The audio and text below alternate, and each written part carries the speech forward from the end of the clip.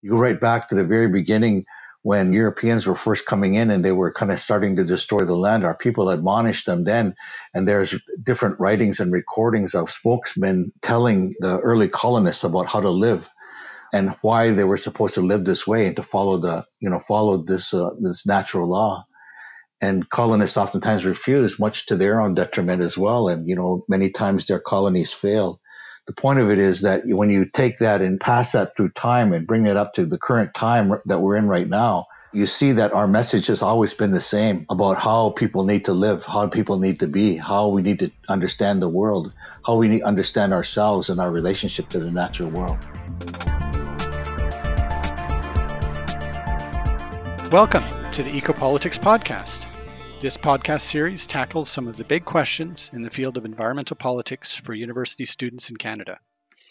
I'm Peter Andre from Carleton University, and my co-host for this show is Ryan Katz-Rosene from the University of Ottawa, though he's not joining us for today's conversation. Over this summer, I've been reading Being Salmon, Being Human by the Norwegian author Martin Lee Mueller. Central to this book is an exploration of the differences between how the modern aquaculture industry, born in the author's home country of Norway, treats salmon simply as commodities, compared with how the Indigenous people of the Pacific Northwest, specifically the Clallam people, with whom the author has spent a great deal of time, have treated salmon over at least the last 7,000 years as part of a web of relations, their extended family, upon which they both rely and to which they owe responsibilities.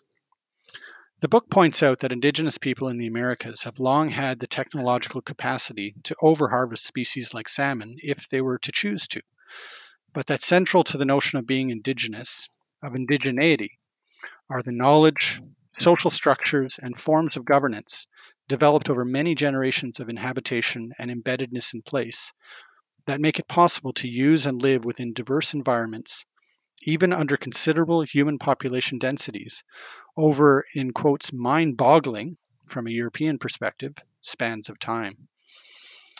With our guest today, I'm hoping we can begin to unpack these issues, discussing both what specific Indigenous knowledges and perspectives have to say about what it means to live in relation to the land, water, and other species, and then also to look at what the founding treaties between Canada's Indigenous people and the Crown in the colonial context mean from the perspective of Indigenous people. What do Indigenous perspectives on knowledge and governance imply for how we relate to one another and the environment in Canada today? I'll be talking about these issues with Dr. Dan Longboat and Larry McDermott. Dan is a Turtle Clan member of the Mohawk Nation and a citizen of the Haudenosaunee, originally from Oswego, the Six Nations community on the Grand River. Dan is an associate professor in the Chanie Wenjack School for Indigenous Studies at Trent University and founding director of the Indigenous Environmental Science and Studies program, granting both Bachelors of Arts and Bachelors of Science degrees since 2009. This program is an innovative and multidisciplinary undergraduate program that brings together principles of both Indigenous and Western knowledge systems for both Indigenous and non-Indigenous learners. And then Larry McDermott is Algonquin from Shabot Obaadjiwan First Nation. He's also executive director of Plenty Canada. Larry is actively involved with numerous organizations, including the International Indigenous Forum for Biodiversity, the Canadian Environmental Network, UNESCO, and the Ontario Recovery Strategy for the American Eel. A former three-time mayor and longtime council member of Lanark Highlands, Larry was the first chair of the Rural Forum of the Federation of Canadian Municipalities. He also served as a commissioner for the Ontario Human Rights Commission and was on the Ontario Species at Risk Public Advisory Committee. Miigwech and Niawan to each of you for joining us on the Ecopolitics Podcast today. Dan, given how I set up this show, I'd like to begin with asking you a question about what being Indigenous means to you in the context of the environmental education work that you do at places like Trent University and beyond. You're Mohawk, which is one of the Six Nations of the Haudenosaunee Confederacy, also known as the Longhouse peoples. Your people have lived in this part of North America for many, many generations. What does it mean to bring a Haudenosaunee perspective to the work that you do in environmental and sustainability education?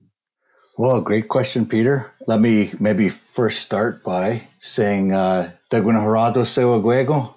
Greetings, everyone. I almost Sewa Dakaride Dana Sewatsanuni Dana Guego Scano. And I hope that you are happy, well, and at peace. So I'm very happy to be here today. So Roroya Gewan Niankets, Ganyangeha, Ganyak Dodo, Ganyato Onora, Niwa Gita Rodo. As Peter had mentioned, I'm a Mohawk Turtle Clan from Oswego and down at Grand River Territory, and I'm very happy to be participating with my good friend Larry McDermott and with you, Peter, another good friend and longtime friend. So I'm very happy to be here today. So our kind of knowledge system for us, as in particular as Haudenosaunee, is our knowledge system is embedded within our language. And so when we look at, what does it mean to be Indigenous, we don't have a word that, is similar to Indigenous. Our closest word that we would have would be Ongwe Hongwe. Ongwe refers to your physical being, not your physical body. Your physical body is Oyada, but your physical being as Ongwe, as opposed to your spiritual being. Hongwe, whenever you hear Hongwe on the end of a word, like Ata Onwe, that means your Ata is your shoes, and Onwe would be, Ata Onwe would be moccasins, the real one. And so Onwe then it often refers to the real or the original one. So when we talk about what it means to be Indigenous, we take that word apart, Ongwe Hongwe, the real people, the original people. And the understanding of that is not just like you're the kind of real people and everybody else is knockoffs of you. It's really talking about that to call yourselves Ongwe Hongwe, to call yourself a real human being, you are responsible for, connected to, are a carrier for, and you're an exemplary of the original instructions that we were given as human beings at the time of our creation, that's embedded within our creation teachings. And so they talk to us then about those original instructions about how to be. There's a whole lot of them, but they actually tell us then, about how we're supposed to be in the world, how we're supposed to live, to have great love for one another, to learn how to live within the cycles and balances of the natural world, and to give thanks. And that's only 3 short ones over quite a long list of instructions. But the idea behind it is that you become the living example of all of those pieces. So in order for you to be an Indigenous person, you are meant to be living in a world and to exude the love, kindness, compassion, empathy, respect, honor, trust, all of those beautiful things that we oftentimes refer to sort of symbolically as the good mind or Gatnigon Rio. It means a beautiful mind. And to be, and this doesn't mean your mind, like your brain. It means mindfulness. And again, keeping in mind that the language is based on, a very high percentage, 70-80% of our language is verb based. So it really comes down to understanding that it's a description of different things. So to be an Indigenous person, to be an Ongwe Hongwe, means then that you exude all of those principles and those original instructions that we were given at the time of creation of the human beings that we have faithfully carried and enabled us to live in a way that has worked to sustain and to perpetuate and to work for the continuation of life. And that's really what really being Indigenous is all about. That any people anywhere in the world that call themselves Indigenous or coming from the land or coming from that place or being the real people have had to live in a way that works symbiotically with the natural world. So much so that, the question then becomes, did the culture make the environment, or did the environment make the culture? And I think the idea behind it is that the cultures living in place over millennia have been able to survive and exist in a way that works in a beautiful symbiotic relationship with the natural world that has enabled both the natural world as well as the human world to be able to flourish, not just subsist, not just, to sustain themselves, but to actually flourish as a civilization, as human beings. That doesn't mean in the quality or of the, in the, let's call it the quantity of life and the material possessions. It's really talking about a quality of life that really has enabled, great health, great physical strength and great sense of mindfulness. Great, I want to call it a spiritual integrity and spiritual power. All of those elements that we see, that mind, body, and spirit, are all tied together, and that becomes a way of the human beings. Nature, the human beings are tied together in that relationship. And so, as we go through this, we have a chance to talk a little bit more about Indigenous knowledge. Then we can talk about the roots of that and the understandings that's embedded within the knowledge system. But that's really, how we bring forward our understanding of that. Because again, at the end of the day, we are all, as human beings, we are all Indigenous from somewhere. To quote my good friend Joe Sheridan from York University, understanding that we are all Indigenous from somewhere. Some peoples have left their homeland and have chose to live different places, and really, in order to be able to sustain and to perpetuate life, then it comes down to having an understanding of the importance of and the relevant and the critical value of Indigenous ways of life, and learning from those if you're going to choose to live in the places anywhere in the world, so that the ecosystem, human beings, can continue to flourish. So that's what we bring to school. That's what we teach in our classes, and that's what our perspective has been, with great success. Well, thanks so much, Dan, for opening it up. And yes, indeed, welcome to the podcast. And I'm now going to see if we can bring Larry in on this conversation. And first off, welcome to you, Larry, to the Ecopolitics podcast. And I'd like to ask the same question of you. What does being Algonquin from Shabot Obaadjiwan First Nation mean for you in terms of how you approach the work you've done over the years, which has been all over the map, right? Working on human rights issues as a local government councillor in Lanark Highlands, or working with a variety of organizations and efforts intended to protect biodiversity in Canada and beyond. What has it meant to be Algonquin doing that work? Kway, Peter, Chimigwich, for the opportunity to share with you, and I'll respond to that question. Many things pop in my head, especially when you brought in, the other areas that I've worked in. I think of the Convention on Biological Diversity, and having been in Rio in 1992, and sharing with other Indigenous peoples, elders who have since passed, amazing elders, and the wisdom that they shared. But I'm gonna back up from that and just say that for me, at conception, the responsibility that comes with that gift of life is to celebrate life and to accept the responsibility for the continuation of life. That we are the bridge between ancestors that came before us and future generations, both born and unborn.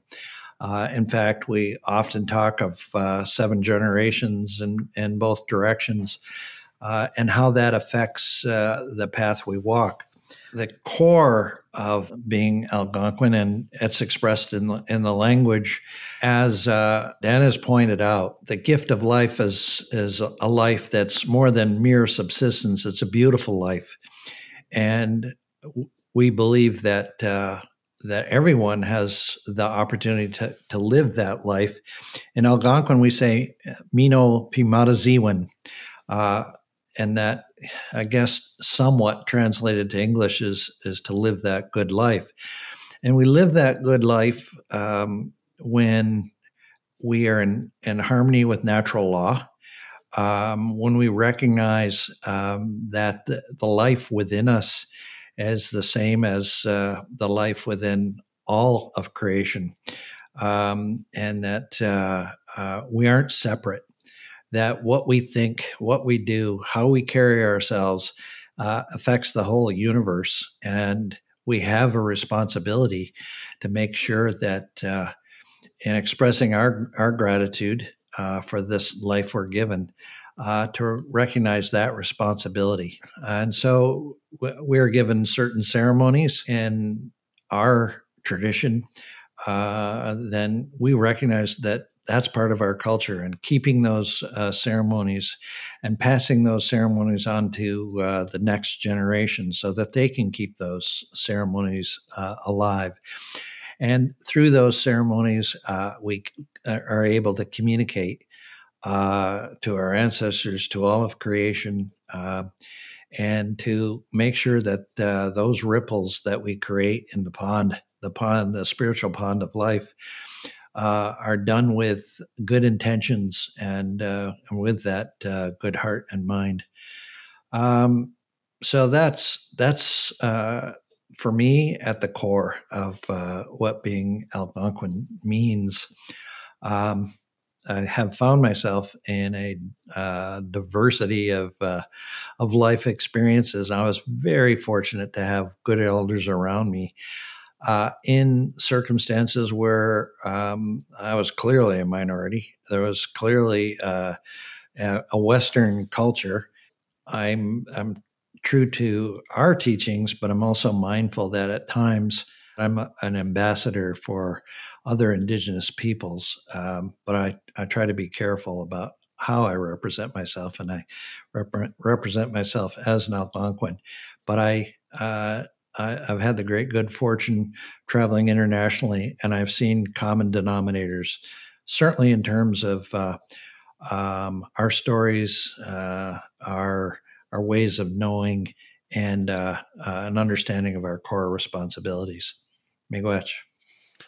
Miigwech, Larry, what I'm really hearing from the two of you, that's sort of some common denominators, is this clearly a strong sense of identity and responsibility, and sort of an ethic of how to live, an ethic being, I guess, a Western word for it, but the good mind that Dan was talking about, and how this is embedded in culture and language, ceremonies, and the sense I have from both of you is that, and you've expressly said this, Larry, you often experience yourself as a minority living in this Western world, and perhaps as an ambassador for these values, and indeed, it's a big part of why we're talking about with both of you here today in the context of the environmental crisis, when so many people are, and many of our students are looking to see what we can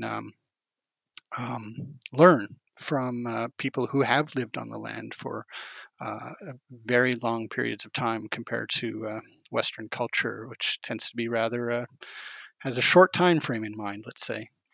So Dan, you were talking about Indigenous knowledge, which is very much part of language for you.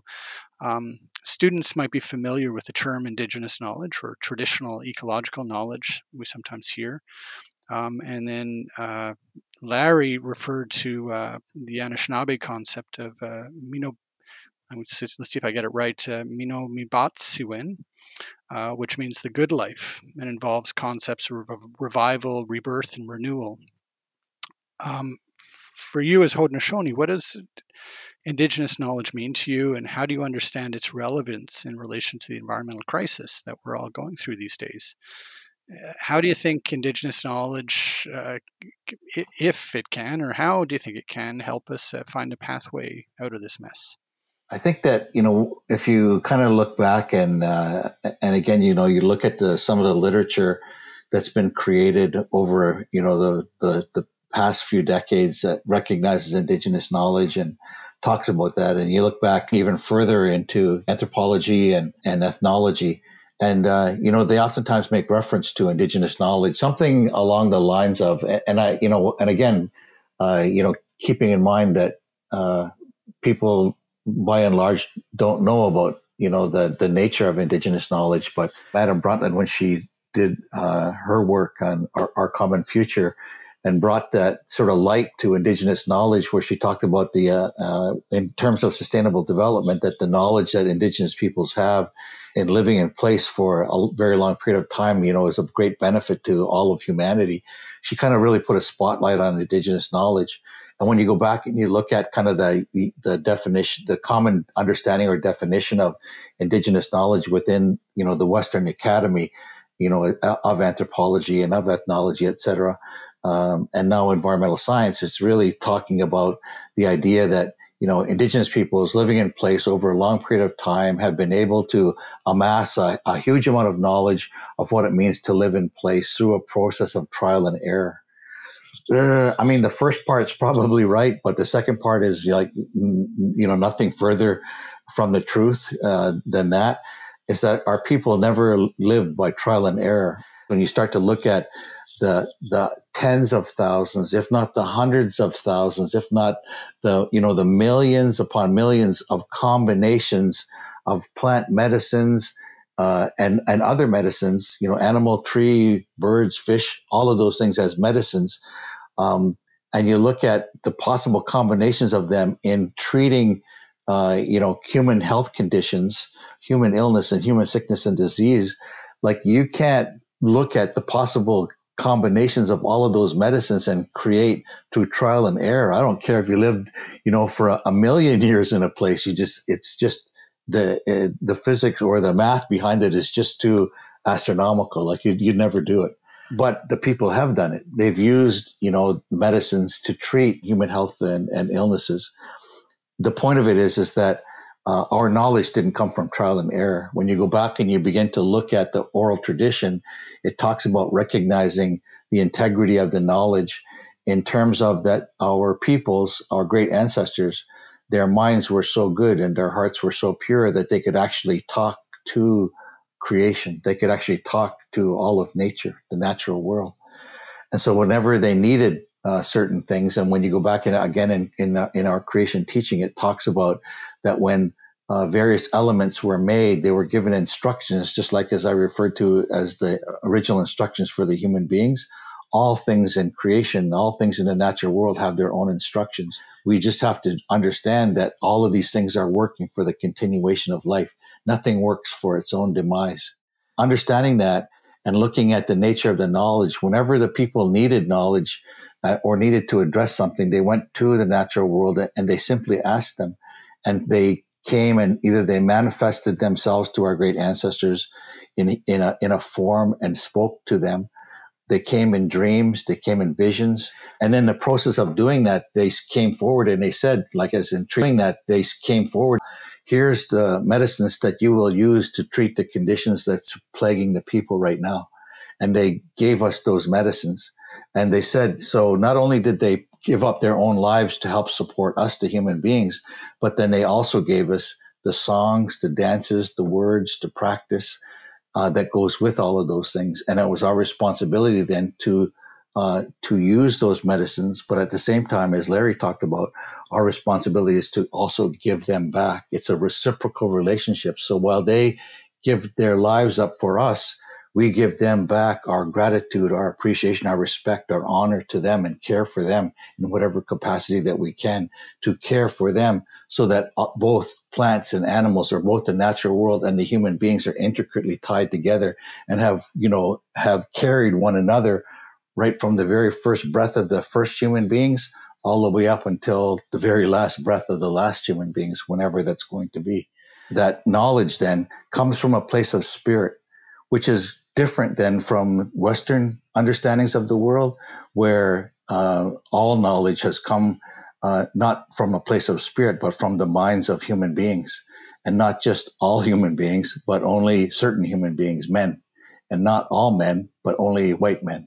And so to build an entire existence on the minds of men, which are fallible, when you go back and you contrast that with and compare that with Indigenous knowledge, that where that knowledge comes from a place of spirit, and it has carried and enabled our people to flourish, through thousands of generations of human beings right up to where we are today. It still has the capacity to enable us to continue to flourish on for many, many more generations, and let's maybe hope another 1,000 generations ahead of us. But the point of it is that we have that responsibility to engage with that knowledge, to respect it, to understand it, to live it.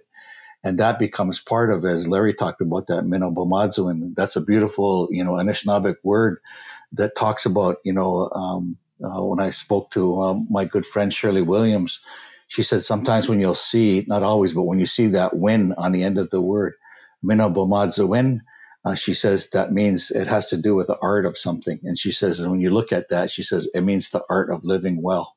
It's like, oh man, the art of living well. What does that mean? So our people are not only involved in science of understanding and knowledge and being able to live in the world, but it's also an art form to be able to live well as. So when you start to put those things together and understand the nature of language, understanding the nature of our knowledge, that knowledge comes from a place that is perfect. And the only reason that it may not be working now, we can say, oh, this thing's not right, or that's not going well. We failed to maintain our relationship with nature as human beings. We failed to maintain that, and so now now we're seeing the brunt of that. Because as Larry talked about, there are natural laws and there are processes that our ancestors have understood and have passed on to us, and we pass on to coming generations. And more so now, we pass on to everyone because, again, we can be, as Indigenous peoples, we can be as green as we want to be and be, as kind of, sustainable as we want. But at the end of the day, we live in a world where everybody else is all around us. And so we need to be able to teach that as well. And you go back to, some of the early discussions amongst the Mohawk Nation way back in the late 60s and early 70s when they picked men to be able to say, you're staying home and you're going to learn these songs and you're going to carry on our traditions within the community. But some of you other ones will go out and you will share our knowledge and share our understanding of it, because they had a firm belief way back then, as we still continue to do now, that our knowledge is world knowledge and that we have a tremendous contribution to make. And again, I go back to the words of of our great friend Larry and I, Oren Lyons, who's a faith keeper from Onondaga Nation in Syracuse.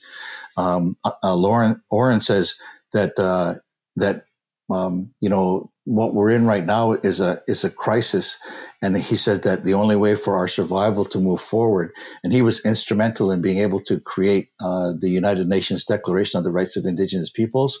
Coming from that perspective, his view of that, in discussions with eminent Indigenous peoples that were brought together to be able to create that document, comes down to really 4 words after like 30 years of writing and 30 years of talking and researching together. He said all of that whole process, that declaration comes down to 4 words: value, change, for survival. So which means then if we're going to continue to survive in the world that we're living in now, we got to change our values.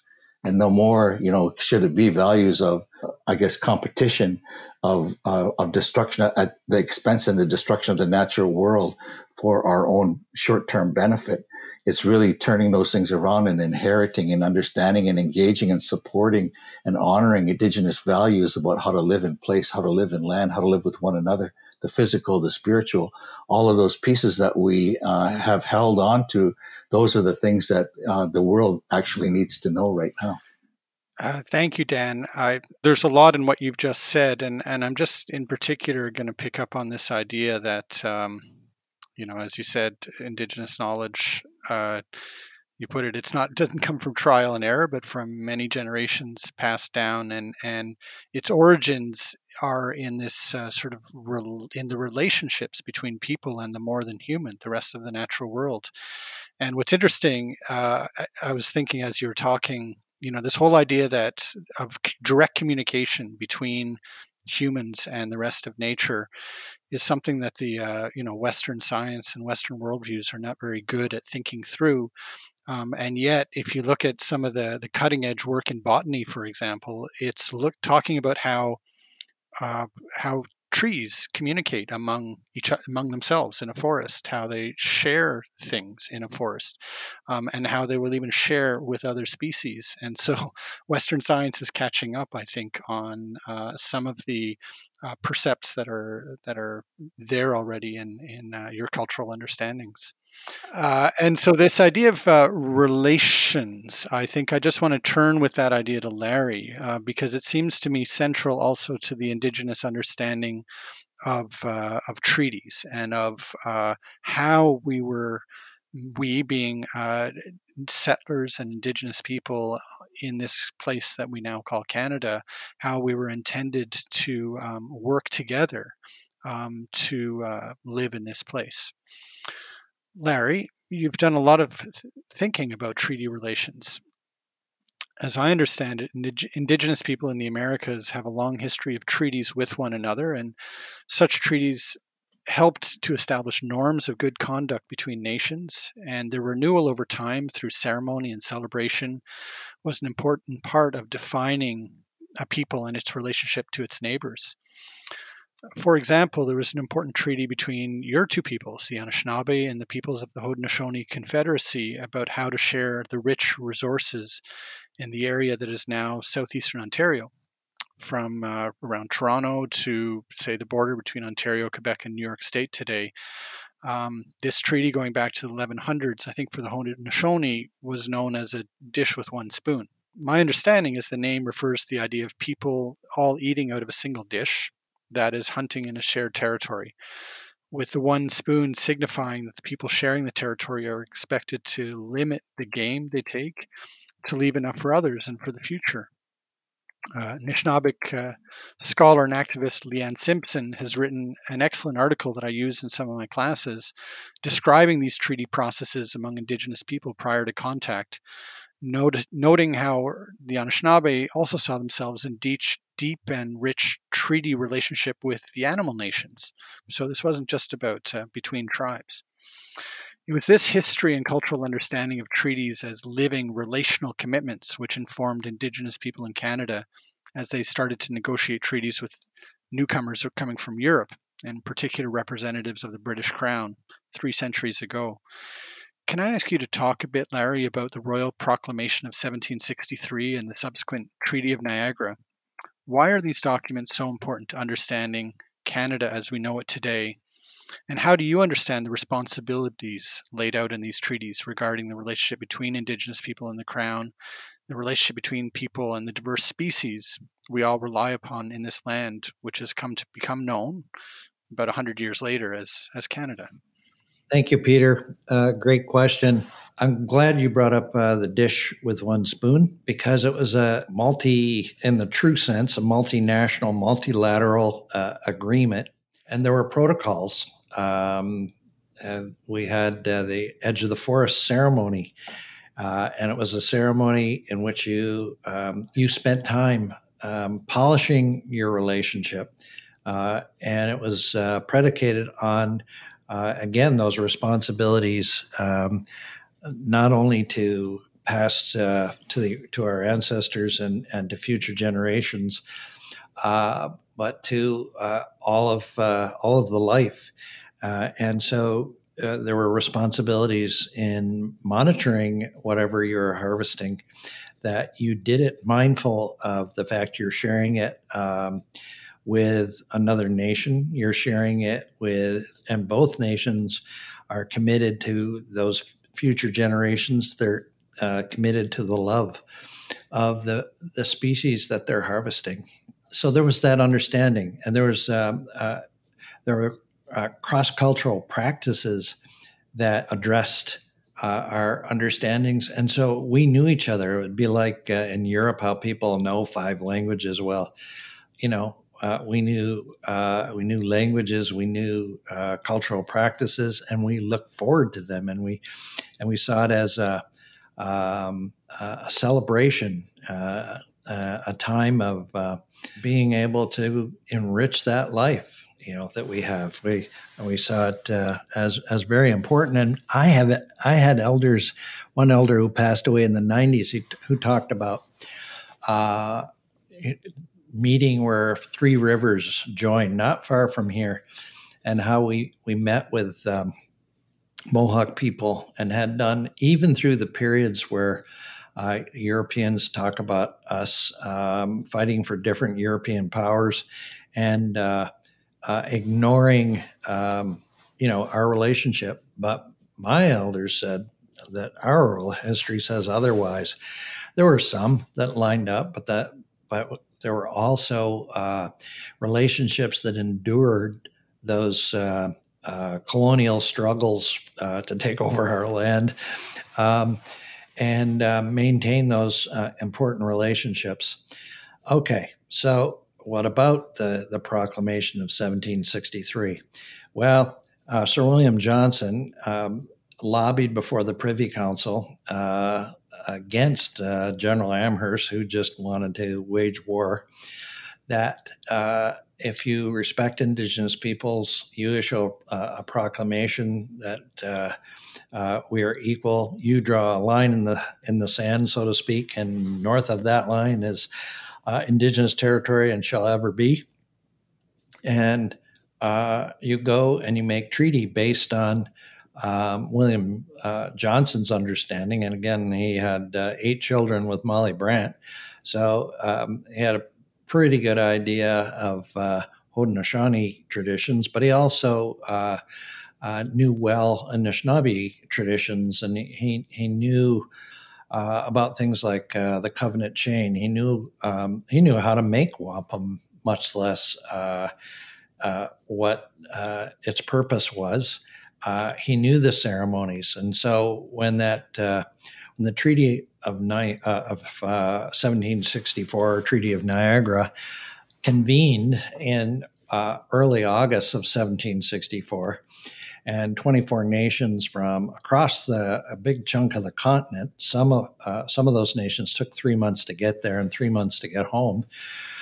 He also knew that if you're going to make an agreement, if you're going to create an alliance, that the way you do that is you do it in the most solemn way, that you do it in ceremony. So pipes were brought out, tobacco was shared, and part of the deal that came from the 24 nations was that, okay, we'll accept Western law, predominantly British law, with concessions to French law, but we expect you to honor our laws, which are anchored in natural law. So the agreement to share the land was without equivocating on our fundamental responsibilities as Indigenous peoples to the land. Those responsibilities, they're unshakable. As an elder, actually Elder William Commanda, who influenced me a lot, he said, man can make all the laws he wants, but if those laws aren't anchored in natural law, he'll hurt himself or even destroy himself.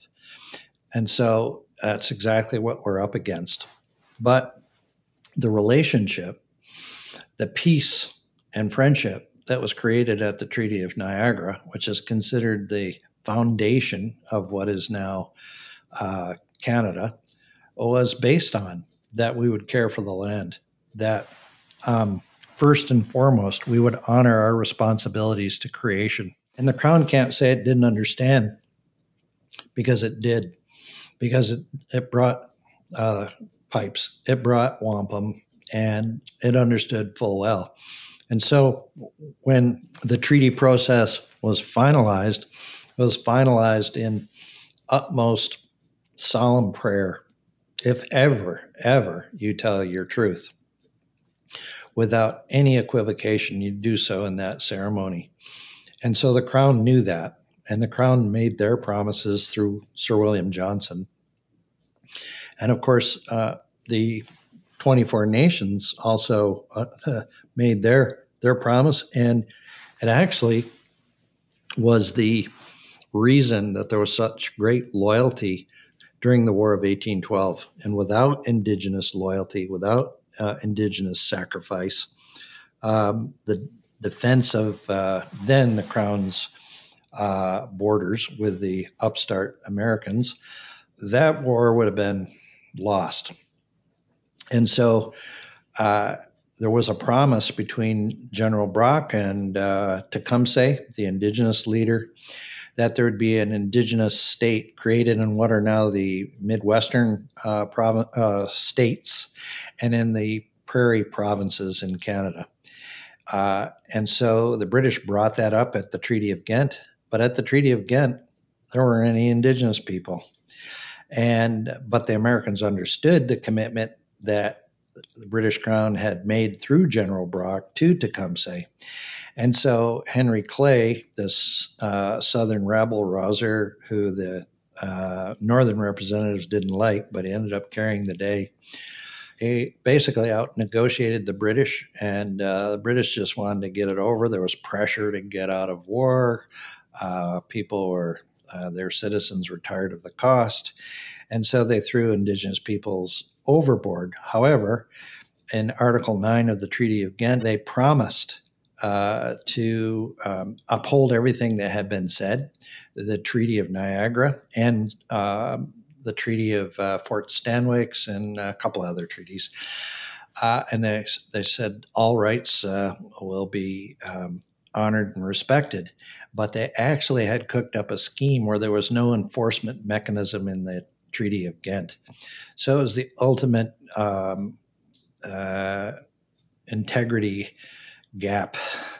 And if you ask me, when it comes to reconciliation, what has happened since 1815, in which the pledge of the Crown Belt was handed over to all but one of those nations that were at the Treaty of Niagara, and that belt insinuated that it would be our love and affection that will get us through in the future, that there would be challenges. But we didn't know that the intent even then was to abandon the relationship, for one side to abandon the integrity associated with the truth spoken in 1764.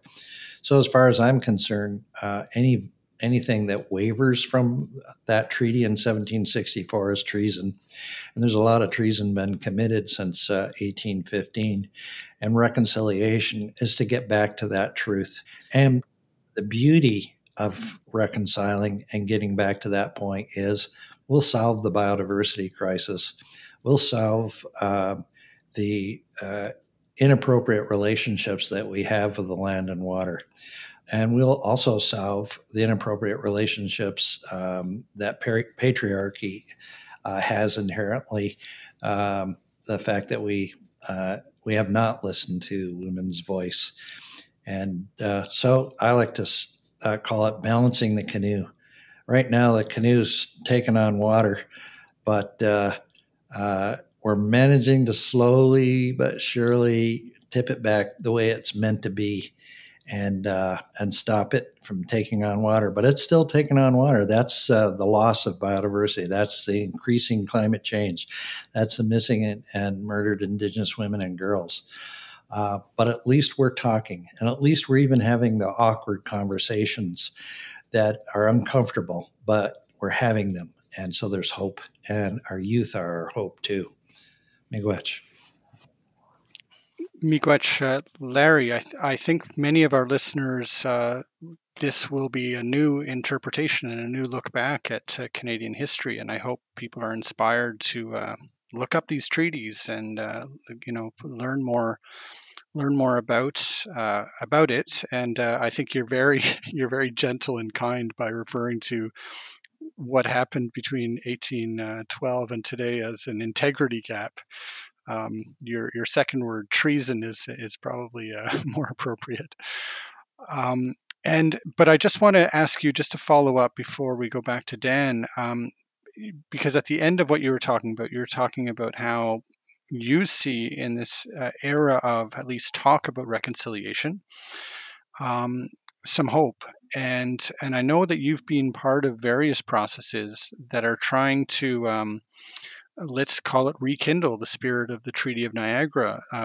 You've mentioned the Pathways 1 process, which is meant to bring a key aspect of the UN Convention on Biological Diversity, which is the idea of having protected areas over a substantial part of Canada, and doing that in a way that really is in collaboration with Canada's and Indigenous people. And you've been part of that process and have introduced me to the idea of ethical space. which I think, I just want you to connect the dots for us here, because the sense I'm getting is that the ethical space that you and others talk about today is what you feel like was intended back in the era of the Royal Proclamation and the Treaty of Niagara. Can you just tell us a bit about that?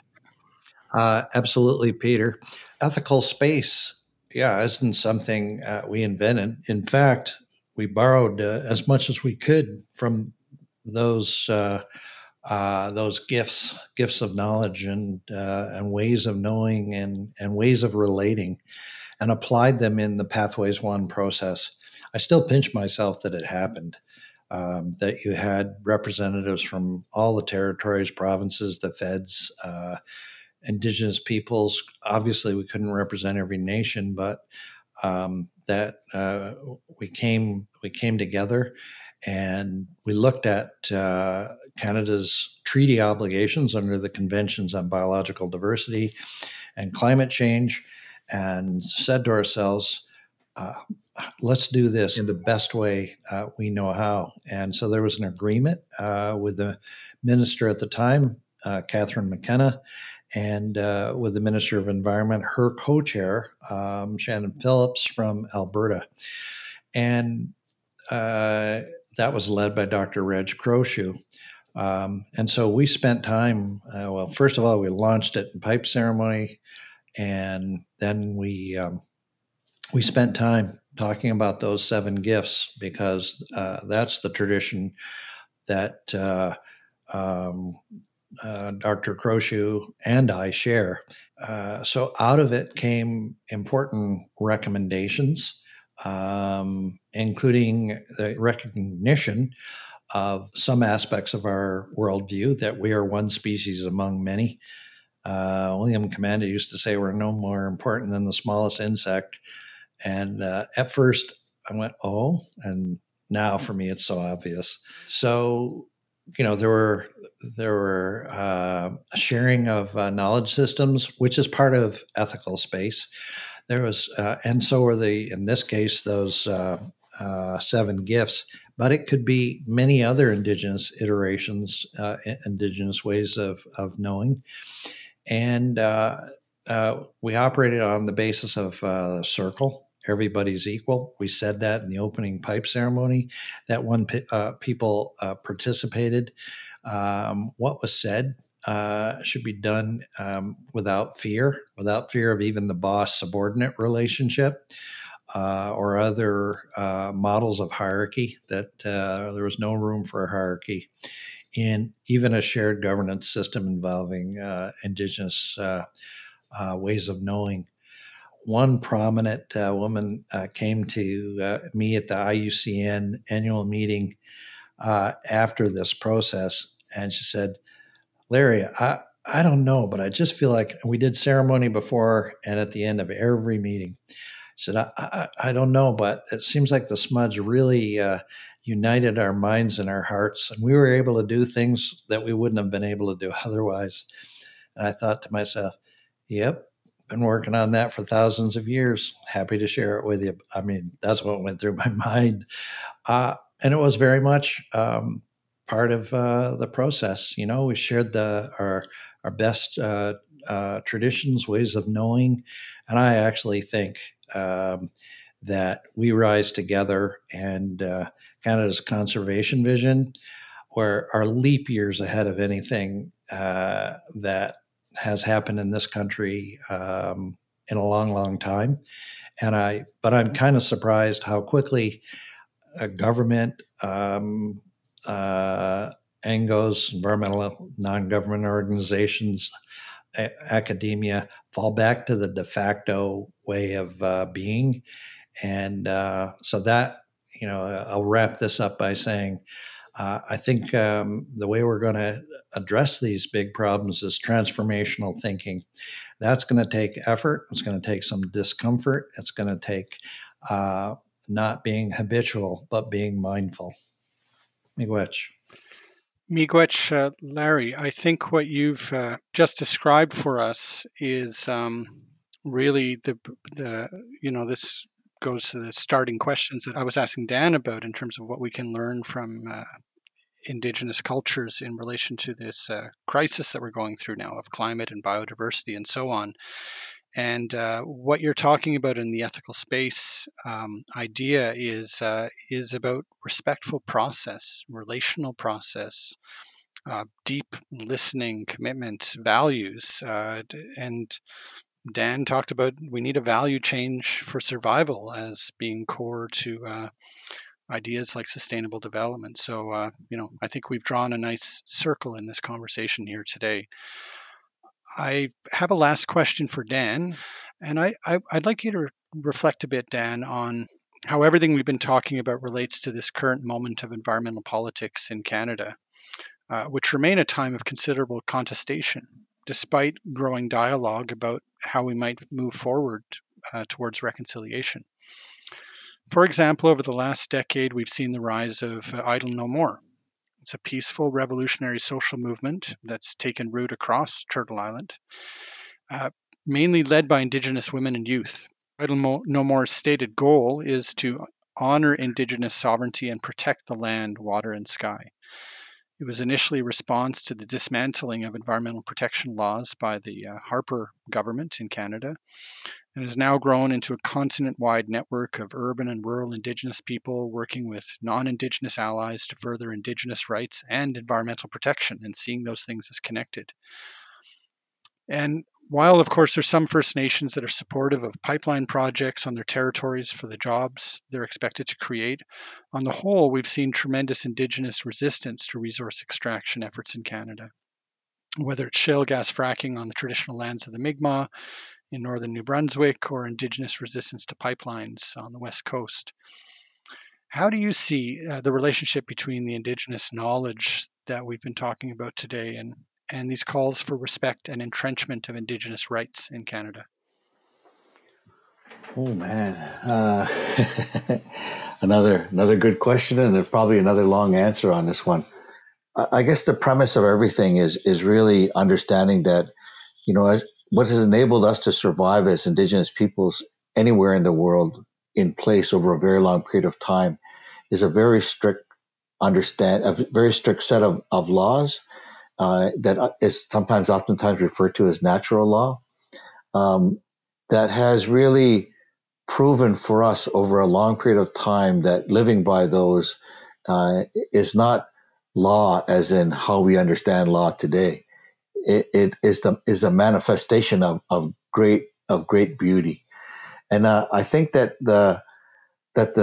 when you hear the Indigenous voice right from the very beginning, and again when you go back in our history as Haudenosaunee, our history has not been one of bright shiny things and all flowers and roses. We've made a lot of mistakes and in our past, and you go back in history and be able to see those things, but because of that, our people have learned, and we keep those kind of mistakes and the understanding of those mistakes alive. So the reason for that is that never to do them again. And so the idea behind it is that over a period of time that we have addressed and been continually renewed in our humanity as to what that actually means to live in place, what it actually means to care for one another, what it actually means to have a relationship, with the natural world, in both a physical and a spiritual aspect of it. And so that unique way of life that we've been given as Indigenous peoples in the world has really enabled all of us, as I mentioned earlier, to really flourish as civilizations. Going back to that understanding of that, the messages, the ways of life, the values, the principles, the understandings of that, the words have always, and the thinking have always been the same throughout time. So that when the visitors came, the newcomers came to our lands, we shared those with them openly. And our message then, and even though, as Larry pointed out, many things have transpired since then, much to our detriment and much to the detriment of the natural world as well, that our message has continually been constant all the way through. It has been continuous and it has been constant. And so we've been given, a unique opportunity now at this time in this process that some refer to as reconciliation, to be able to have a voice and to be able to have the opportunity to share and to bring knowledge forward. And again, the message has always been the same, right from our very earliest ancestors to where we are today. But the point of it is that if we're going to move forward and begin to understand the environmental issues and crises that we're here, these are not just economic issues, easy to put them in that way. They're not just political issues. They're not just social issues. They're all of them. Plus, they're a spiritual issue as well. And even more so, I think that there's a unique, a heightened consciousness that is coming up, from peoples from all around the world that are understanding that we cannot continue to live the way we are, that there's a cost to maintaining this kind of so-called way of life that we are all sort of somewhat enjoying, and some are at the expense of this way of life. But the idea behind it is that this way of life that we build is really, as human beings in a modern context, is at the expense of the natural world, and we can't live like that anymore. So understanding that, and then going back to those original understandings of it, this becomes really a spiritual question. And so what we oftentimes refer to that in our classrooms is that we talk about that this time in particular is all about the re-strengthening and the, I want to call it the revitalization of human spiritual integrity. So it's going back and understanding that we as human beings, as sacred spirits, in our relationship to all of the spiritual world around us, all of the the unseen world around us, and engaging with all of nature as beings, that we have a relationship to them and they to us, and our responsibility is to care for them and to work for the continuation of life. So for us, a lot of these things that people, and you kind of talked about that, in terms of, botany, a botanist understanding that, trees talk to one another. Our ancestors knew that, millennia ago, many millennia ago. And we were told that that's how they communicate with one another. And I really love the way, my great friend, Norma General, who's, a faith keeper at Cuga Longhouse at Grand River, she talks about this. She says, and just imagine this. She says, imagine in your mind a beautiful forest. And she says that beautiful forest, I see all types of different trees in there. Those trees have attracted all types of different animals and insects and butterflies, and all types of things have thrived there. And she says, when you walk in there, how beautiful it smells and how beautiful the sounds are and how beautiful the sights are. And she says, so when you see that, she says, understand that that's what the Creator has provided for us. But she says, if we as the human beings had the power to be able to roll back the earth, we would see that all of those trees, through their roots, are all touching one another. It's just as though that they are holding hands with one another. And she says, understanding that we as the human beings are just like that forest. No tree is exactly like the other tree.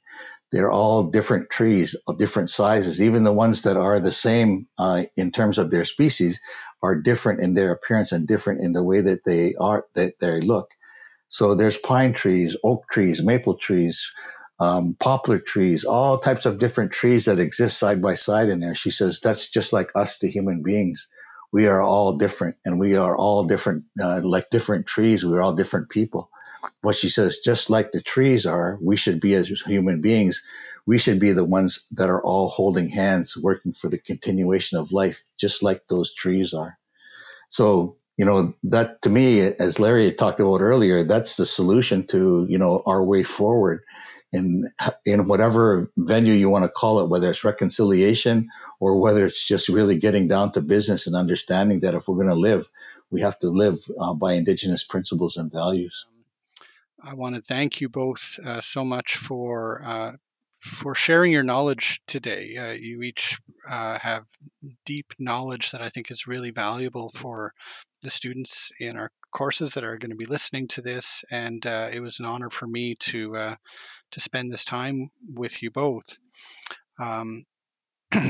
one of the things I heard you talking about just now, Dan, was just in response to this sort of political question about idle no more, is you just said, the message has been continuous and constant for so long, right? And that's so central to this story today, is that there is a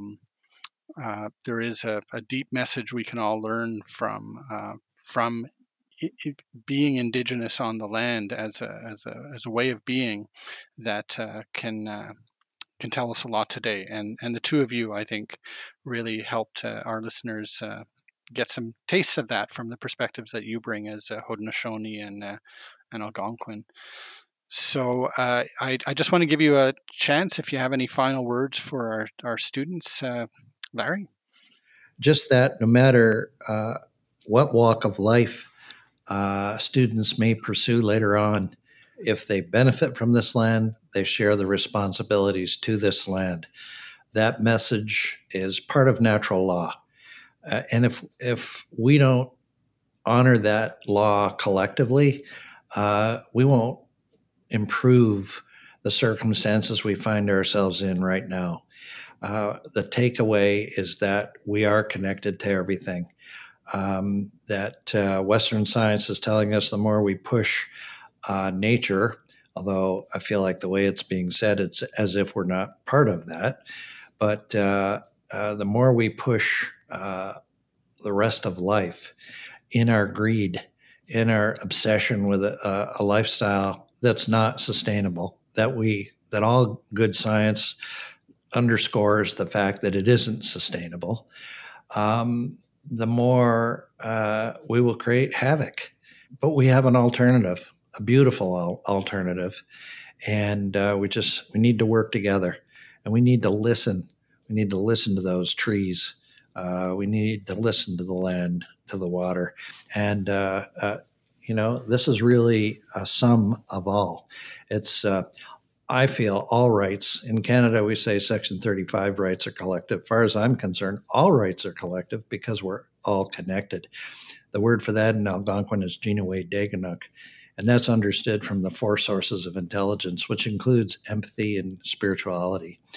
So find a way to make sure that you're part of making good decisions, that you don't fall into the trap of greed, competition that's unhealthy, where somebody's getting hurt, and find that Minobimaatisiiwin, living that good life with those good relationships. Thanks for listening. I wish your students a great future. You are the future, and I wish you well. Miigwech. Miigwech, Larry. And Dan, do you have any final words? My message would be to really be fearless in your pursuit of knowledge. Judge well the knowledge, and to see that, what makes sense and what doesn't make sense. If it works for the continuation of life, then it fulfills our responsibility as human beings. Within our traditions as Haudenosaunee, we were so fortunate that we have a lot of different prophecies that we've been given. But one, in particular, the teachings of Handsome Lake, Scanyat Dario, they talk about Handsome Lake had this vision. He was given a visitation by beings, four beings that took him up and showed him different things. And they showed him that we as the human beings have two paths to follow. And we have to make a choice whether we're going to work for the continuation of life or whether we're going to work for, really the destruction of the earth. One way ends in pain, hardship, and suffering. And the other way ends in health and happiness and beauty and love. And so we as human beings have to open up our minds to that and to understand that now is the time to be able to make a choice. And so my message to your students is really to open up your heart, to open up your mind, to open up your feelings, to open up your spirit, and to embrace those things that work for the continuation of life. And so, Peter, I want to thank you, and thank you to my great brother, Larry, and I want to wish you the best, going forward, and the best to your students as well in their lifelong journey of learning. And so thank you so much for inviting me. Yawa Onigiwahi. Niawe, Dan. Thank you for those words, and thank you to both of you, and miigwech to you, Larry, for participating in today's Ecopolitics podcast. For our listeners, don't forget to check out other episodes in the series at ecopoliticspodcast.ca. Please do send us your feedback on these episodes. We really appreciate hearing from our listeners, and I look forward to speaking with you again in our next episode.